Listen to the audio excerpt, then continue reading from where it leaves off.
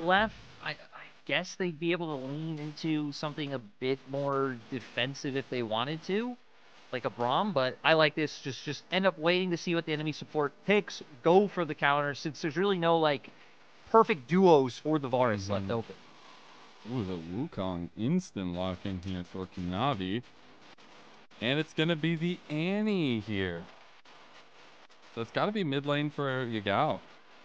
Yeah, I mean, he's going to be bringing that mid. We're going to have Rell down in support and Kanavi on the Wukong. So the 5v5 potential is there. Also, just some good bursts in general. Looks like TS thinking about just going towards the Alistar, which would give some flexibility, right? A champion that goes playing to both having engage and disengage to try to peel for JackeyLove in these fights. And not a whole ton of threat that you have to worry about down in that 2v2 when you are facing the Rell. So your, level 1 power deficiency isn't going to be punished all that much. So the Alistar with some engaged potential there for top esports on Meiko. The combination of Tian and Creme back at it yet again. A little bit more of a different combination between Kanavi and Yagao, but I still think those two 2v2s take the spotlight. Yeah, at least in terms of being able to create action for JDG, right? JDG's comp is very one-note in terms of we know exactly who the carry is, right? A bunch of facilitators being surrounded by Ruler. So it's going to be about Kanavi being able to find opportunities or even shut down the potential picks and the potential dive coming out from TES with how much dive they have, right? Alistar, Ahri, Vi, so many things flying into the backline, just like last game. He did have the resets to rely on last game as well, but this time around, he's going to need a little bit more of that tight execution here. Game number 1 was a resounding success for top esports. They found a lot of strength in their mid-game decision-making. They still were pressed a little bit by JDG. We had a very dead even game for so long. And then some back-to-back engages from Creme on his Ahri. Set up top esports for success.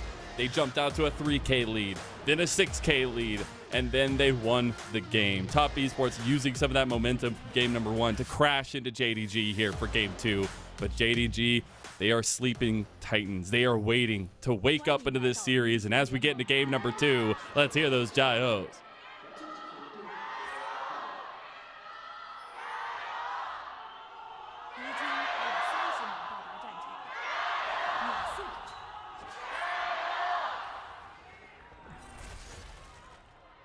So many big names, Lyric. So many big names. And only a few best of 5s left in our spring playoffs. Only a couple spots at that MSI and only one LPL spring champion. I think both these teams, you could literally throw a dart and find some big storylines, some big legacies within the LPL. But I think that's where the conversation of these two organizations going back to 2020, a lot of people will remember that year. But they have been consistently successful, it feels like. Yeah, right. I mean, both these teams, I mean, for JDG, more so, right, winning more titles, being able to make it to Top 4 Worlds twice compared to TES only doing it once. But TES have been able to make finals multiple times, 4-time finalists, just sadly, a lot of the time struggling to get over the finish line. I mean, you especially think, again, back to, like, 2022, being able to go to 5 games with JDG. Hell, again, that other final in 2020, like, so many times they've been close, but just not able to pull it over the line. So many 5-gamers, too. Yeah, this year might be it. Again, TS have not been a slouch. They might have lost to JDG. They might have fallen to BLG, but both series went to 3 games. Both series were very close, and how we saw in Game 1 the power that TES brings. Feels like top esports are the second strongest early game right behind BLG, and they used that very well in their history here. And again, make it good along that regular season loss to JDG, at least early on in this best of 5. But the biggest thing is you got to keep the momentum up. JDG are a terrifying roster. We've seen them pick apart Weibo. And in that game number 1, we saw them starting to find some of those advantages in the team fights, some of those moments, but they were just too far behind. So let's check in on the jungle pathing here. There will be a little bit of vision play from JDG. Kanavi has path up towards top side of the map after clearing his bot side, trying to sniff out Tian, just taking his chicky nuggies. Yeah, he's been spotted, walked over a ward, so Tian ends up backing off, not finishing red, just going to elect to go do Krugs first. So we actually might have both jungles meeting with each other. Okay, so Tian does get spotted out, and it looks like Kanavi's going to commit to the invade. So a lot's going to be determined by Yagao being able to move over to... He's in the bush here. So Tian will not have vision. Now he uses the scanner, sees what's going down. Who's going to move first? Both of his lanes are under pressure. This is literally just a tussle as we're going to see Tian try to fend off Kanavi. Guess who's roaming first? It's Yagao coming to help, and it's going to be red buff secured there by Kanavi. He's forcing Tian out of his jungle now as well. Flandre on his way. All of JDG coming to punish Tian. Like you said, Flandre and Yagao keeping 369 and Creme under pressure so they couldn't assist. And they start moving first, just leaving Kanavi in that 1v1. So finds the red buff and gets a flash on top of it. Nice early game advantages being picked up by Kanavi. He gets the camp, gets the pressure, and gets all the summoners. Now that flash early with the Vault Breaker is so important to get this set up. So that's going to be a delayed aggressiveness from Tian. Now Kanavi will be able to go back to his jungle. We will have the objective spawning in about 50 seconds or so. There is an engage on bot side too. This is going to crash his way out of that one. JackeyLove getting the better of the engage there for his health bar. But there's a lot of presence on bot side for top esports now. As you'd expect, right? I mean, keeping up that presence in the 2v2. Hell, Ruler even just recalled and went for a cull. So you know, acknowledging, hey, we're playing the long game, trying to get more gold in my back pocket. And like you said, not having flash limits Tian a little bit, but luckily, especially in terms of mid and bot, you have tons of setup there. If there ever was an opportunity to go for an early kill, but it seems like for now Tian knows, hey, I just got to catch up. I got to get more levels under my belt so we can get that 6 point, because thanks to that earlier invade, right, Kanavi is just starting to barrel ahead. And that's really big. We talked about it before, but he is the pillar that JDG is built around for so long, it feels like now. He was very vocal. He wanted to play with Yagao. Very, very nice to see them kind of reconnected again, but it really feels like Kanavi is the driving force, the engine for JDG. Oh, yeah. I mean, right. I had to step up to be that. Coming into his own, being one of the big carries. Again, kind of reminiscent to some of the JDG iterations in the past. It's worked out beautifully for JDG with the split they've had. But now we have neutral objectives spawned, both Grubs and Drake on the map. It looks like JDG with the top prio they have pinging out Grubs.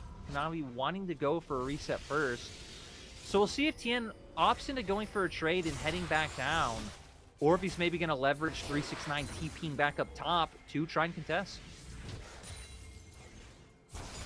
We actually see Creme moving a little quickly down towards bot side of the map. I was wondering if he was actually going to commit to that one. Kanavi transitioning up towards the top side. Some pings coming across on the Grubbies. So it looks like both junglers maybe want to watch some cartoons this morning. Yeah, JDG already were pinging. They're heading out. Ooh, charm. Okay, so just forcing Creme out of lane. That's really nice. Tippers. I mean, we had JDG already pinging out that they were heading towards Scrubs even before the Kanavi recall came out, so I like this. You force 369 to go back. You now just force Creme out of lane 2. It's going to give Kanavi an easy time being able to finish up these Grubs. Creme doesn't even have TP to get back to lane. Yeah, with their composition too, yeah, really love that. Flandre is going to be so annoying in the side lane if you can get the might spawns as well, but the team fight comp itself will be able to win and then push and move very, very quickly. See Ruler feeling a little hot today. I've been seeing him using the fan. He's been waving his hands around. Hopefully he's feeling all right. Feel the pressure here, the heat in the moment. But I think there is about to be a little bit of heat up on the Rift as Dragon being taken by top esports. Yeah, and you can see JDG making their way over. Ruler did just buy Berserker Greaves, but doesn't seem like they'll be able to do anything off this. The Dragon already being finished. JackeyLove also having a serrated Dirk of his own, so a bit more power being there for both sides, but definitely still in favor of JackeyLove. Feeling very similar to that first game. There was a little bit of blood spilled on the Rift. I think that's just a little bit of antsiness getting out of it. But very quiet early game. A lot of things looked for, but not able to be capitalized onto. Yagao does have some nice press into the lane against Creme and will be able to get that turret plate there for himself. Top esports have a pretty big wave down here. There is Kanavi around the corner. He just hit 6. we'll see if they end up looking for this. Waves push in, and TS, I mean, they have a ward in River. They don't have any wards around Try if Kanavi just tried to wiggle his way in right now and find an angle for Cyclone, but looks like they aren't going to go for that at the end of the day. And, you know... Oh, okay, he turned back around. Oh. So at least going to come out and check if there's any vision set up in the nearby area, probably. Nope, actually doesn't even end up walking to River. Realizes there's a lot of vision set up for top Esports bound bot side, because that is their win condition, it feels like right now. JackeyLove had an incredible game number 1 on the Varus. Going to do much the same. Looks like a similar build as well this time around. Maybe this is just how slow we get when we have, what do we have, 5 world champions on the Rift, you know? We just gotta take it a bit slower. We gotta make sure we're doing. I mean, we've got to go plays. to all 5. So, like, I mean, that's just fate. We've seen That's these two true. teams go to 5 so many times. Like, we're just taking our time to get there, right? Oh, Kanavi's actually maybe not going to take his time. He's looking for a similar invade as he did earlier. Having that timing is Flandre. Has he a has tunnel. the heals. Goes up towards Kanavi. Kanavi has moved over here. Seeing a bit of deja vu from that early pathing there, and he's going to take the red buff yet again. And I like that Missing's also in the area. Missing made his way up towards mid when Yagao started roaming over to the red buff just to ensure Kanavi would be fine if anything happened. And, yeah, just really, JDG doing a nice job of keeping track of both lanes. All right, we're in an awkward 2v2 here. Vault Breaker charged up. He does have Flash available to use that combo. Not going to go for it this time around. And both sides end up backing off. But we do have supports making their way over. More. Neither team wants to give this up. I want more bodies. Bring more people. Okay, top Esports, they're heading forward again. Remember, 369 doesn't have ult. That's going to be a re-engage there. Meiko using the pulverize. Flandre not able to find a big angle on the other side. So 3v3 stalemate yet again. Their mid laners were hovering. I asked for more, but they're not going to do it after they see vision. We're just going to maintain pressure until grubs spawn. Is that the plan? Is that the play? Gotta assert dominance. I kind of like leaving the AD carries in the 1v1, but only if we see, I guess not a solo kill because all sums are up, but we see some level of you know, gladiatorial battle down there. Ooh, nice dodge on the chain by Flandre with the all-in. Little combos there. You love to see it. For both these teams, I think JackeyLove and Ruler are going to have a lot to say as time goes on, but really the early to mid game is built on the jungle mid 2v2s and a lot of the influence that Missing and Meiko can have on the map. Now we're seeing consistently 3v3s running around the map. TES trying to deny the might spawns from JDG. They look like they will just get all 3. So neither team going to be able to contest. JDG were hoping that maybe they could find some sort of pick, or if TS overextended, didn't commit everyone up towards top side. That didn't happen, so now it means just a bit behind, getting back onto the bottom half of the map. Maybe they would have been able to steal some camps away otherwise. But still, Kanavi actually could just walk in right now. Still having a lot of time to assert some vision control down in bot jungle. Maybe antagonize top Esports, come down towards bot side. There is an opportunity completed, and maybe an opportunity in and of itself for top Esports. That item spike on a JackeyLove. Dragon's still spawning in a while, so even with all this vision control JDG are putting down, the path from Tian is leading down, up, or I guess up towards top side rather. So we might not actually see that contest in a delayed fight for the Dragon. That would be so crazy to me because, like you said, JackeyLove having the opportunity. Right now, Ruler just sitting on a noon quiver. This feels like one of the times you'd have. I mean, Tian can just finish up his Krugs, reset, and then make his way down. I think with the amount of pressure they'll have in bot, they should be able to dissuade JDG from doing anything, even if they wanted to try to contest or look to the Dragon themselves. They are pinging it out. I want 5v5s. We're going to have TP available for Flandre too. He is actually just trying to crash this wave into 369. Has a bit of a CS advantage there as well in the top side of the map, as expected from the Rek'Sai. Again, a pick that we've seen not really be able to be answered much in the LPL so far. But Dragon is up. JDG are in position, and Kanavi starting it up. Yeah, not even thinking about it just yet. We do see okay, JackeyLove and Meiko actually even just going to fully back off. They had Prio and bot. I thought they might look, but I guess just the threat of Tibbers and Cyclone being too much right now. Did we get like a handshake that we want to go late now? Or like we're literally getting split objectives across the map for both these teams? Last game was so close for so long until it exploded, and they're just trading off here. It's not even like split objectives. Like when you say teams are trading objectives, right? I'd imagine them trading at the same time. Yeah. Oh, Tian. We are getting some moves action. Oh, he's gonna be denied. Triple knock up there from Meiko, but the blue buff secured by JDG. They are a little antsy about it there. Tian willing to go for the vault breaker, can't find it. And I mean, JDG did a nice job of building like this small 1K advantage off of just consecutive invades, right? They've gone top side, stolen away that red buff twice. They've now done it with the blue buff too. It's just small moments like this starting to build up. That and the CS advantage top side really being what's balancing out JackeyLove's lead. Ooh, Ruler. Be a little careful there. They're actually just going to turn right onto Missing, who's going to have to burn his flash. The rest is coming down to it. Now, the Ruler does a lot of damage with that lightning crash, and it's going to be Missing that claims that one. First blood to JDG. Flash play from Yagao. They actually have a lot of damage on the Creme, but he has the Spirit Rush to get away. Kanavi trying to go the long-distance wave to get him, but he had one more charge. Makes it out alive. One kill to JDG.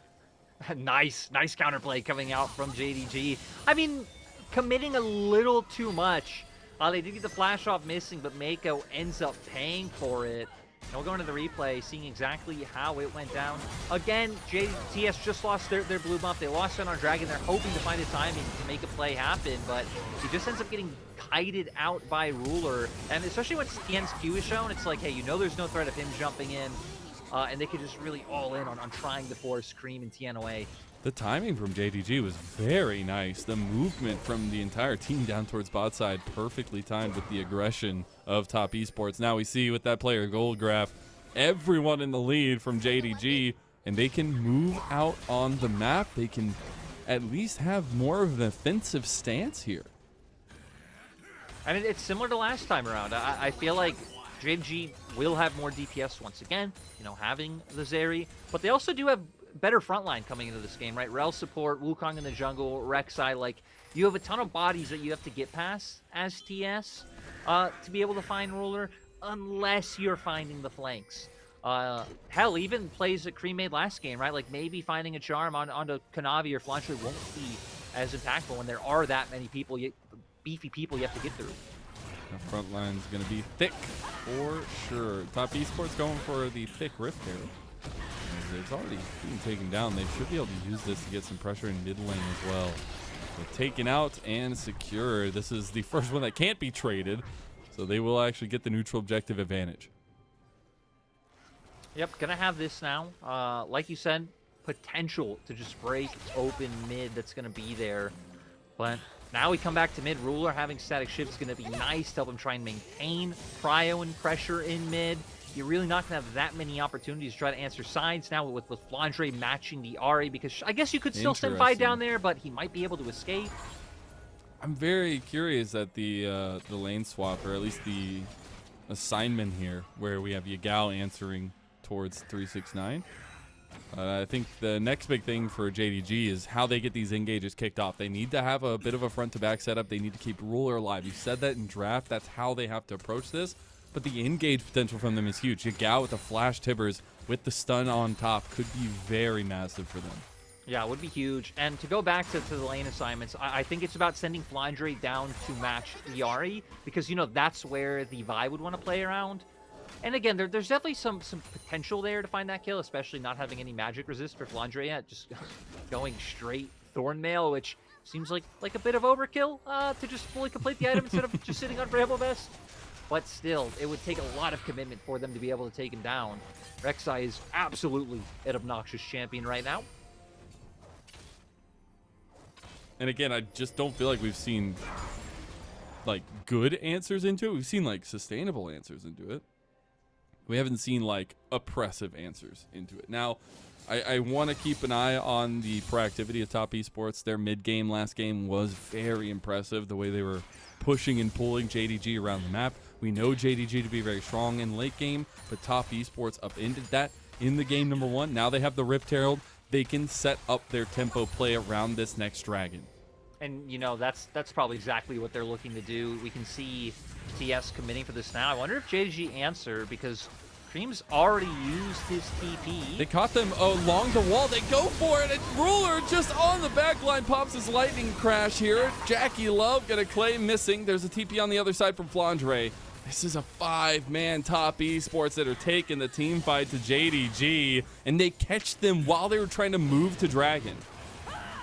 Great timing to be able to find that one. They were hoping to be able to get more than missing, but still missing will be enough for them to at least claim this Drake. JDG had the option of just trying to answer for gold on the opposite side of the map, but decided against it.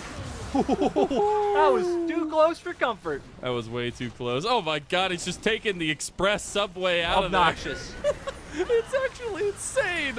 Oh, the Rift Herald does get spotted up in bot side, so he'll deliver some gold handily towards Tian and 369. I do gotta say though, it's the type of obnoxious that I do enjoy for now. Oh no, yeah, we haven't seen too much of it yet, so I will keep welcoming. Oh, can he drive? Can he drive? Missing wants to deny it. Oh, he can't get in front of it. He's round the corner. He's driving full speed, full head, and he got it. Look at the driving skills of Tian. First turret going over to top esports, and control of the map regained a little bit. That is a man who, you know, got parallel parking down on his first try. We're going to see the replay here. Like you said, just getting caught in transition, hoping to find their way into Ruler, but the charm ends up getting cleansed, but still, it leaves missing in the middle of no man's land, and that ended up being enough. I even like how TS started to back up early on, being aware, not aware, but like threatened by the TP, paying respect to what Flandre could have done if they overcommitted to running forward. And I'll just say that's twice now in the series, maybe a couple more times as well, that teams have been caught around those lips, around the rock, and especially around the dragon pit there. And the difference is just the decisiveness of the engages that we're seeing come through so quickly. And I think that harkens back to the point for top esports, where their approach so far in this series has been to just strike when they see the opportunity into JDG. Yeah, and right, even though TS's early game has still been insanely strong, like this split, especially in comparison to some other teams, it's not like they've been as like ruthless, bloodthirsty as, you know, maybe the TES of some past years. Very much fine with toning it down, and again, just kind of playing out the map in the mid game. We are in our full first item spikes across the table. We actually see Meiko taking an engage, the charm going a little bit wide there. Esports just moving themselves onto the map with this 4-man grouping. JDG, they don't have the items yet. They don't have the ability to really back up the engage that we were talking down so heavily earlier. And they're relying a lot on JackeyLove to get the poke down first at this point, right? Having 2 items finished up, he actually is going to be able to deal a significant amount of damage onto key players from JDG before they get too tanky. So I like it. Play slow around River, try and poke them out. They convert it into a turret, and they're just doing a nice job of keeping up this vision line. Oh. Actually find picks. This might set up for the dive. Yeah, they're just all coming up here at TS. I said they were so good at moving around the map. They just catch out Kanavi, and he's gone. Top esports have made the difference 2 mid-games in a row with their tempo plays. Yeah, just really heads-up decision-making. They were so fast to pull the trigger there. Kanavi not being able to get away from that Chains of Corruption. I'm guessing JackeyLove may be shooting it from a point where he didn't see him, but great by TS. Now 2K gold up, once again ahead in Drake's. They could potentially be at soul point in a minute and a half. Just a lot going for them right now. And I think at this point you have to start begging the question, is Varus going to be a ban priority for JDG, or can they just take it if they're back on blue side? Because this pick has been so crucial in setting up and making JackeyLove feel a lot more comfortable. Yeah, it has. But first, we gotta look at the dive. We're gonna see Flandre, stopping 3. You know, I actually forgot about 369 coming in after I saw the Chains of Corruption anyway. So, yeah, it turned out it didn't end up mattering in the end. But to your point, I don't know, because we even still have other things that haven't been banned in this series, right? That, like JackeyLove can lean on, like even ignoring the Draven, right? Things like the Callista is something that JackeyLove and Meiko were huge on, and I even think like Renata's Meiko's second most played champion this split because of it. So it's like, all right, you can take that away, But I think there's going to be other options there that give TS early pressure. But you're right. It will change things up a bit because JackeyLove is being able to play from a safe distance from all What's the Flandre Express called? Does it have a cool name, or is it just called the Flandre Express? I can't, you know, I'm a big fan of the classics. So the Flandre Express sits well with me. The Flanders Express works too. Ooh. I don't know why. Junction. Oh wait. Okay. We're about to enter the Flanders zone here. No, that doesn't work. Anyway, so we're going to see JDG try to move up as the Dragon is spotting in about 10 seconds now. Top Esports would go to Soul Point with that one. And again, look, they're getting some shallow vision pushed in, having knowledge of the enemy. Oh. He's going to pop his World Ender, burn his flash, double Cyclone there. He can't heal his way out of that one. And he is gone. Now it is a 4v5. And it's similar to last game where JackeyLove's pushing the wave. It gives JDG a small window to find a pick. Do TS commit to laying down some hope? They still want to fight this. JackeyLove step it up, has the Chains of Corruption. Tian waiting to get the steal. Flandre, he actually is looking as the front line here to push them off, and Top Esports will learn better of it. I mean, this makes sense. I don't think TS were ever really thinking of committing for a fight. They wanted to catch them in that side thing again. Like, stay in the area. You have the Varus to keep poking them out. If anyone oversteps trying to turn on you, you have your opportunity for the pick. Yeah, Yagao realizes he has to burn his TP, or he's not going to make it out of there. Ends up getting away in the end. So, nice by JDG to just completely turn on to 369, now keeping us 2 Dragons to 2. Evening it up, and it all started by picking out 369. Flandre with the flash play.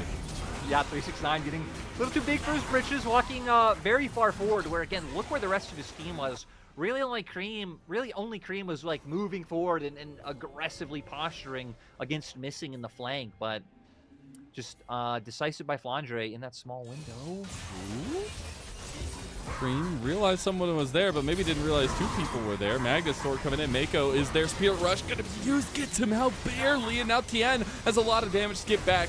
Here comes JackeyLove as well. TP play from JDG. He's going to get taken out. No way! Kanavi is down. Double knockup from Meiko. But Tian is the next to fall. Yagao claims his life. And now Creme needs to make his way out of this one. He's starting to burn down Flandre. Getting stopped in his tracks by Meiko. Jugglers traded on both sides.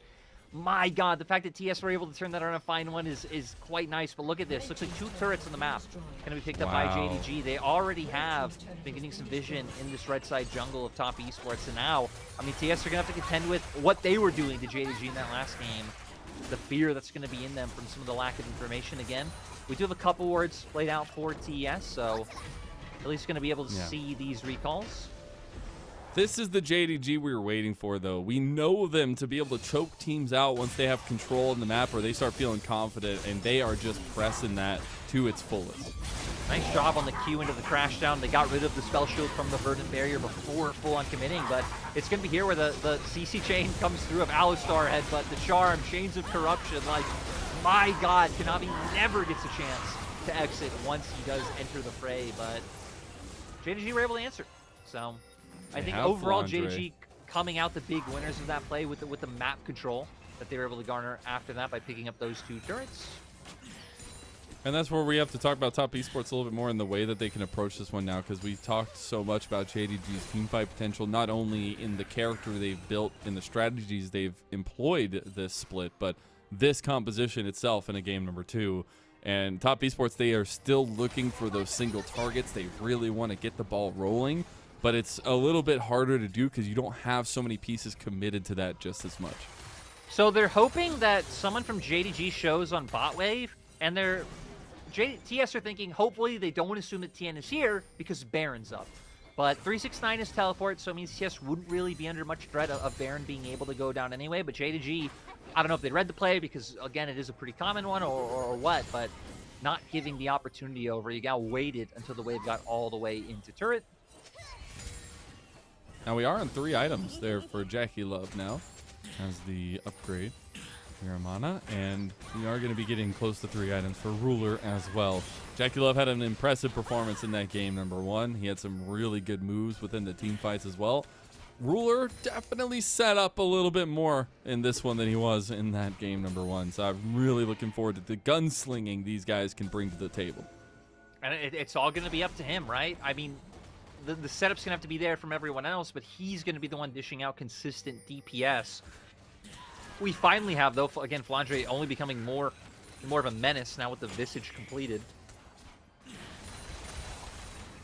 And we were also excited when Ruler came over from the LCK after, you know, having such high highs with Gen G.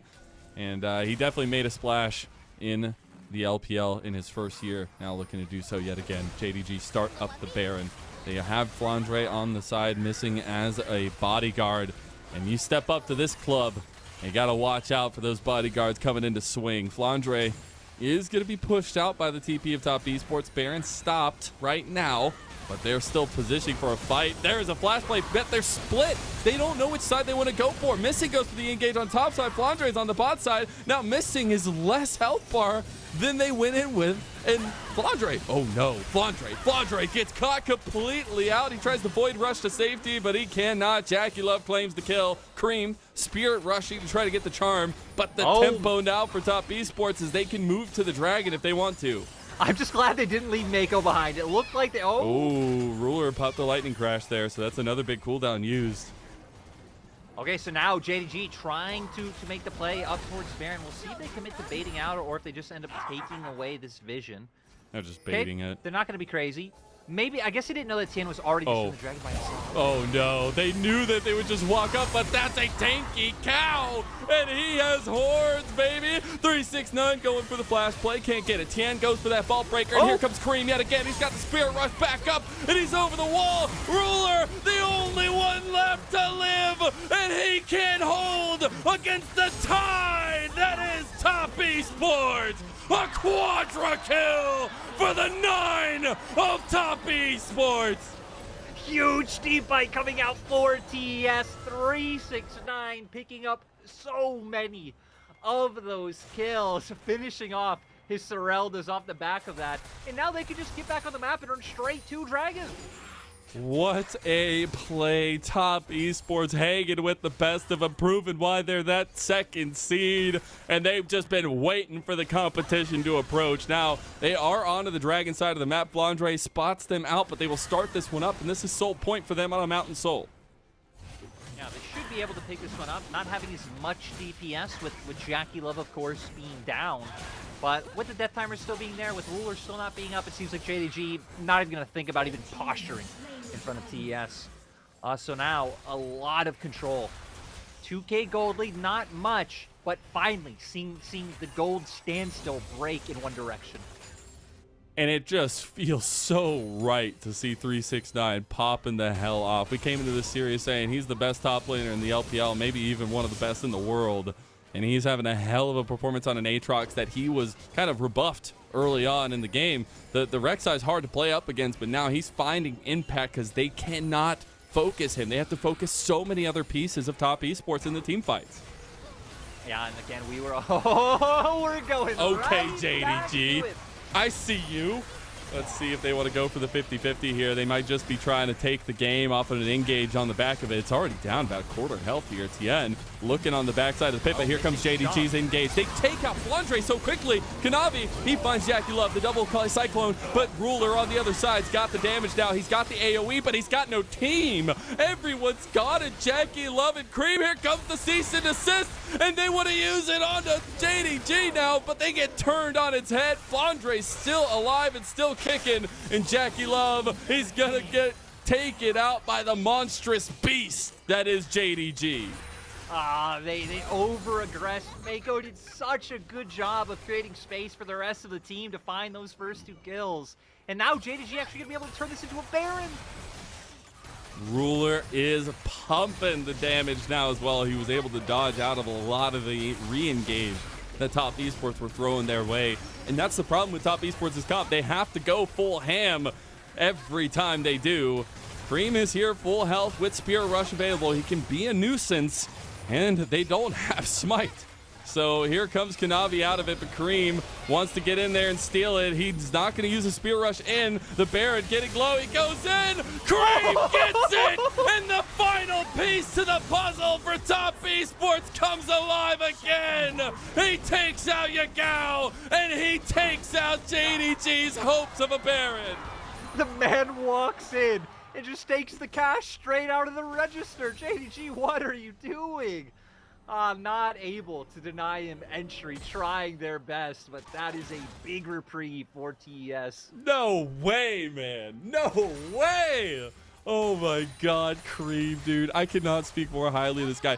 Just a year and a half ago, there were some doubts as to where that consistency went from him. But man, on Top Esports, he has been making the difference in this playoff so far.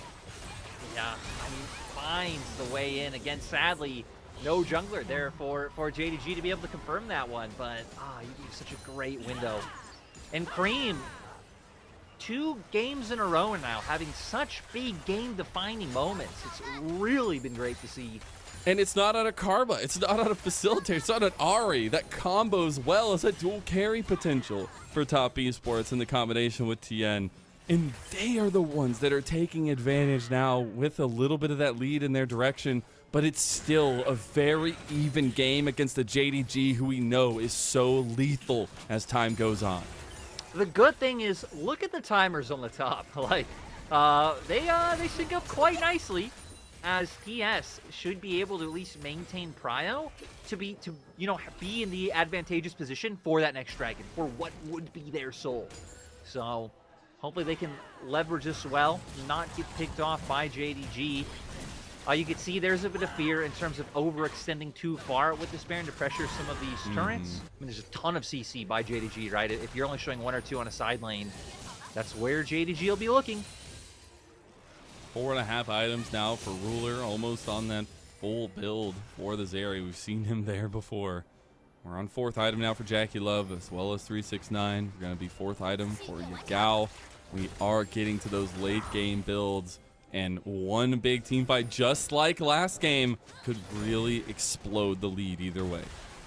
Yeah, with Yagao finishing up that Morello, I think he's just consciously saying, like, hey, this next fight is the big fight. I just need to have as many stats as I can, finish up whatever I can finish up. And we're going to see now if that's what they opt into, because TS now trying to force their way into River. Oh, they can force it, all right. I was going to say, even if they wanted to be a bit more cautious, they could have even waited for this next wave to use their buff on, and again, guarantee prio walk into River. Yeah, big thing I'm looking at is wards right now for the top laners. We are just going to get the TP in from Flandre. He has completed Hysteric's Cage, so he's even more tanky. 369 has just walked his way down here. Kanavi on the other side. Meiko already chunked pretty heavily here, Lyric. They're going to be in a little bit of trouble. Flandre can play so confidently, and it's all about Ruler. It's all about playing around JDG's foremost carry. We'll see if they can do so.